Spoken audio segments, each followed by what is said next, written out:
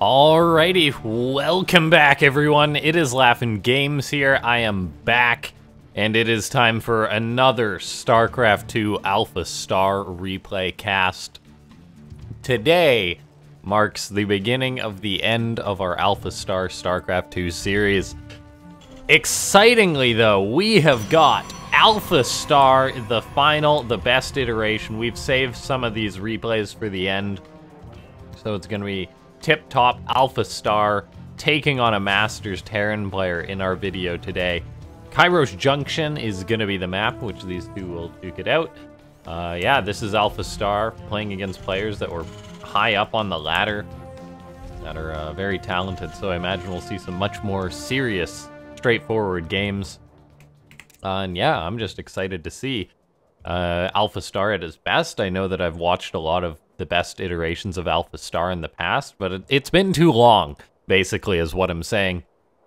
So it's darn exciting to be casting this AlphaStar iteration again, and yeah, it's gonna be good. I think the next few videos that we do featuring this.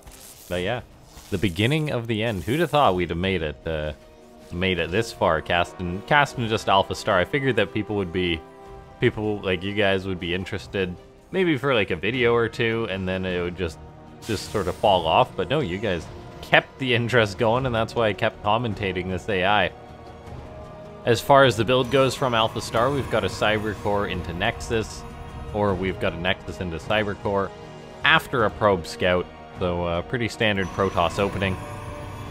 All the while the Masters player gonna be tossing out a Reaper, getting a command center on the way, so good stuff there. But yeah, ladies and gentlemen, seeing as how this kind of marks the beginning of the end, and that AlphaStar has got 6 probes in gas, or hold on, let's see, 6 probes, 9 workers in gas so far this game. Let's go for 9 likes on this video.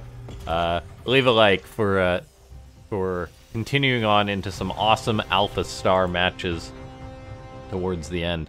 We have got a Reaper now going to be jumping up on the cliff, going to be scouting out here, going to get into the main base of AlphaStar. We'll see if he's able to grab a probe or not. Good pull away by AlphaStar, getting that probe away from the damage. And oh, it almost gets us around on the Reaper. Looks like the Reaper will barely escape, but doesn't manage to net itself a probe. So, not great, not terrible. Did the Reaper spot that Stargate? Not quite. So that's a bit unfortunate for the Masters player. He will need to scout that out at some point. Now we see AlphaStar just getting out an extra Adept. The AI is going to be looking really good in these games, so I'm gonna try and keep a good eye on it. So the Adept's going to be chasing down this Reaper. Does the Reaper even spot the Stargate? Oh my gosh, I think... Okay, it just barely got scouted, it looks like. Yes, the Stargate just barely scouted by the Masters player. AlphaStar gonna keep making workers as per usual, but now moving across the map with its Adept. It's got the Oracle on the way. What does the Masters player have behind this? Looks like he's making a couple of Hellions. Hellions not bad at all against Protoss, but this is not like a super quick Hellion build. So these Adepts are actually going to get on in here. Marine loads into the bunker. It looks like the SCV actually gets saved in the bunker. That's a good job. However, yeah, we see 2 Hellions does not win out against 2 Adepts, even with a few units supporting it. Looks like the Adept then shades into the main base as Hellion is tasked with pursuing it down. The Masters player is doing a good job microing his SCVs away, and it looks like this Adept may very well get dealt with, cleaned up, and killed. Yes, it does. But now the question remains, what is there to deal with this Oracle? And I think the answer is going to be not a lot. The Masters player has already got a couple of softened up SCVs too, which will be very easy targets. AlphaStar going to set to work killing off SCVs. Looks like the natural base has been cleaned up from the Adepts, but yeah, lots of damage being dealt to the Terran as long as this Oracle has got energy. The Medivac can maybe be helping these SCVs in the main base, but they're pretty much just forsaken at this point.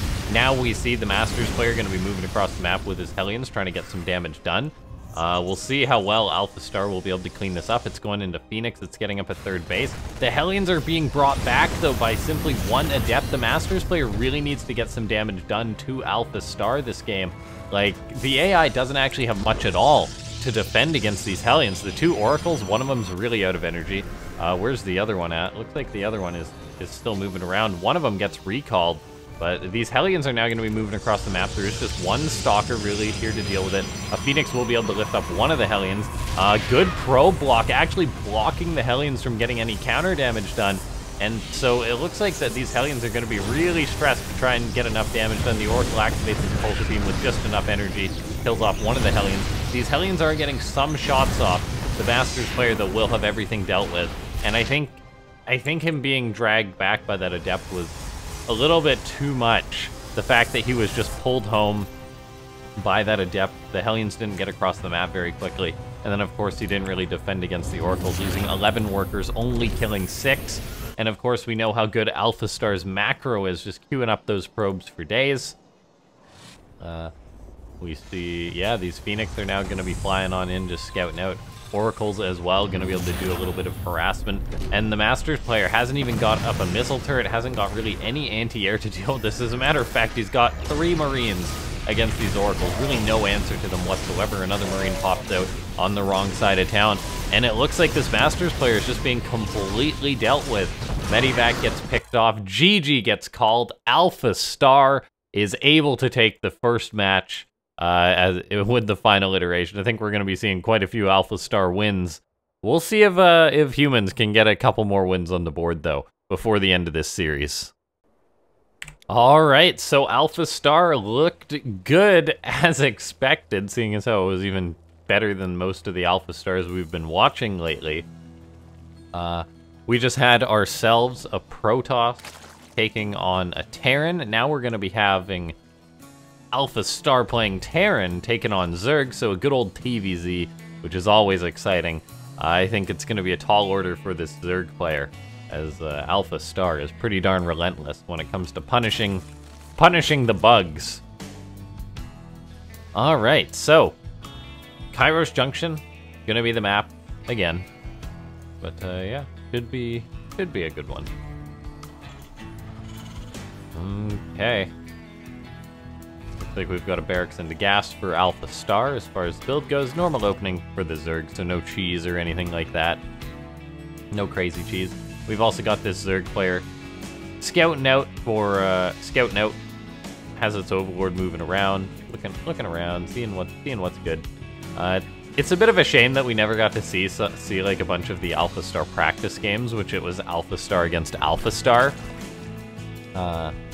So I think that's a bit of a shame, as it would have been fun to see like AlphaStar getting trained against cannon rushes by just getting cannon rushed a ton. Unfortunately, that's not going to be the case, though. Who knows? Maybe one day. For now, though, build-wise, we've got a Reaper on the way for AlphaStar. We've got an Orbital Command finishing on, or getting started. Orbital PC, the usual Terran opening. Yeah, these Overlords really scouting out for the Masters player, so not having a lot of trust, which is probably fair. Terran players will proxy barracks you all the way up from Bronze to Grandmaster League to GSL Code S. Alright, so the Zerg's starting to produce his drones. He is going to have to contend with this Reaper. So he fires up his feelings, gets his Queen popping out. And AlphaStar just goes into Marine, into a factory behind this. The usual sort of Terran opening. And we'll see how well AlphaStar is going to micro this Reaper, if it's able to get some real damage done or not. We have seen AlphaStar's Reapers just cause chaos to actual players' bases.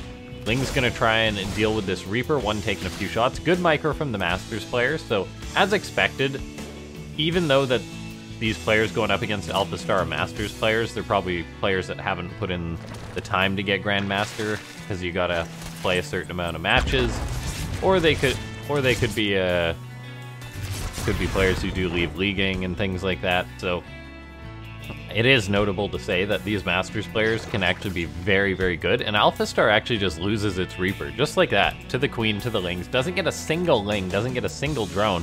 I mean, it gets a scout off at the Bane base, being like, oh hey, that's usual Zerg stuff. But I think that's actually quite good for the Masters player, taking out the Reaper very early on in a TVZ. Gives the Zerg free reign. If the Zerg decides to go aggressive, that's always an option. If the Zerg just wants to drone his face off, that's also an option. And right now we see AlphaStar actually building a bunker on the high ground. That's interesting. I wonder if this is in reaction to AlphaStar losing its Reaper, just being like, okay, I don't have that scouting in case you are throwing up a very aggressive Roach Warren or something like that. And so, yeah, is this just a defensive bunker that AlphaStar chooses to do when it loses its Reaper? For now, we see the Hellions for AlphaStar diving on in. The Ling speed isn't done yet, so these are actually just the first few Hellions moving across the map. Drones will surround. They are going to get on top of these Hellions. Oh, one of them does sort of sneak on out. It's like we have seen 2 drones go down. So 2 drones for 2 Hellions, not bad. There's actually no Queen in the main base. So this Hellion could very well get a bit more damage done, targeting down some drones. This is making the Masters player really work. So he's actually starting to float up a bit of money. This is not an ideal situation at all. The Hellion kills off yet another drone. So 4 drones for 2 Hellions. All of a sudden, things are looking a lot better. We see the Masters player was planning on going for a big Roach attack and is still planning it. But I feel like his plan has been slowed down a little bit. AlphaStar has now got more Hellions moving across the map. These Roaches should be out in time to deal with them, but there's a chance they can still get a lot of damage done. The Hellions move on up. They're not going to stop to shoot that Creep Tumor. They are just on a mission to kill off some drones. Good Roach block, able to just catch and kill off these Hellions. Now AlphaStar has got to be focused 100% on the defense. Has 2 bunkers on the high ground. Has got another one going up in the natural. Silly supply depot placement there. AI still not really understanding that, but I do think AlphaStar should be fine to hold this aggression. A lot of Lings are being made, though, by the Masters player. Gonna try and break AlphaStar. We'll see if it's going to happen. If these Ravagers will be able to corrosive ball down the wall, let the Lings in. There is going to be the 1 tank, probably 2 tanks, in position for AlphaStar.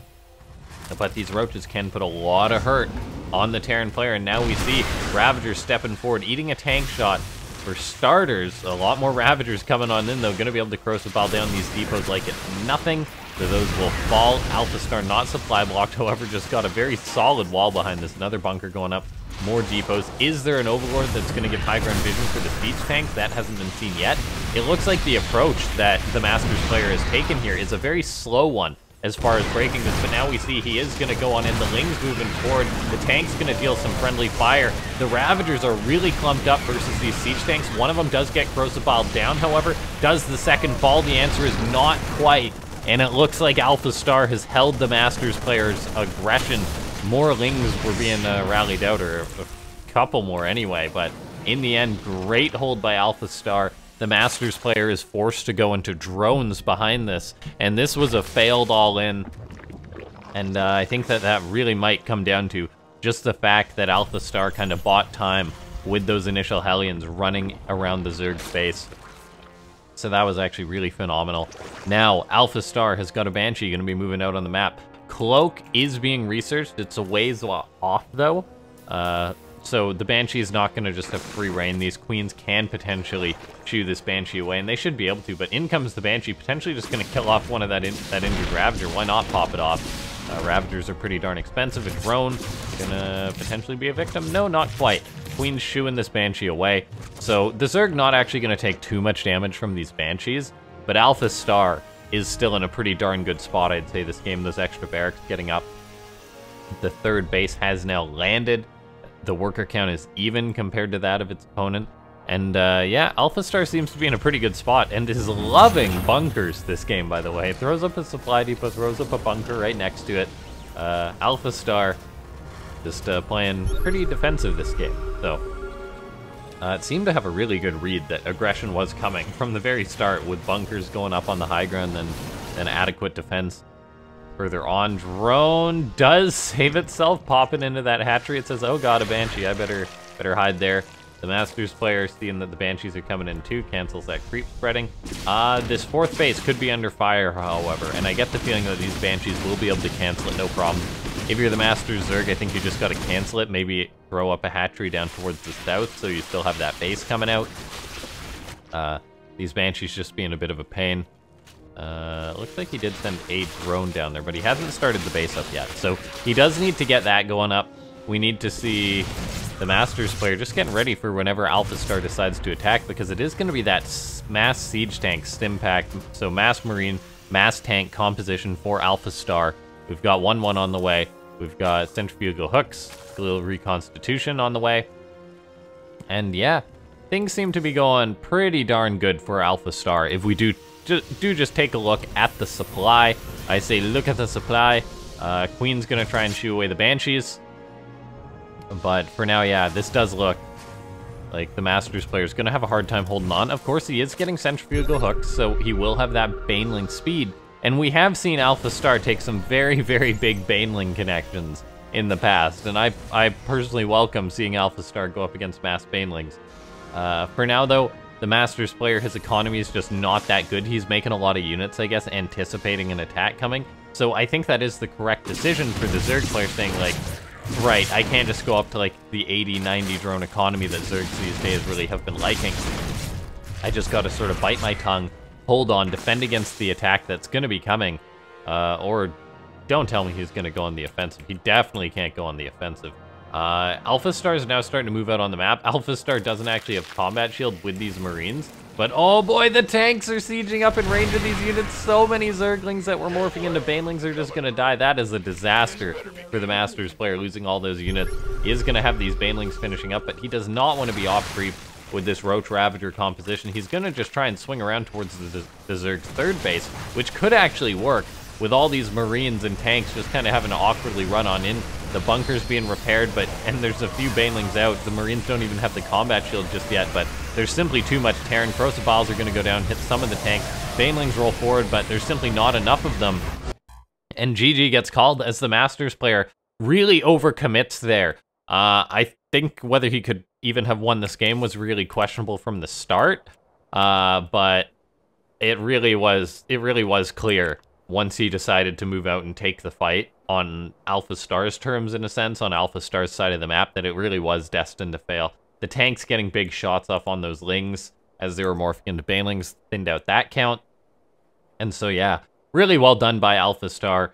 Just was planning on going for a killer attack. Maybe the Masters player could have held on. It would have been very questionable, probably not realistically, but he definitely would have had better odds if he had chosen to play more defensive, maybe try and catch AlphaStar as it's approaching this ramp or approaching the third base. Yeah. Anyway, GG gets called. Ladies and gentlemen, this has been a very fun start to the end series of AlphaStar. We are officially in the end game now.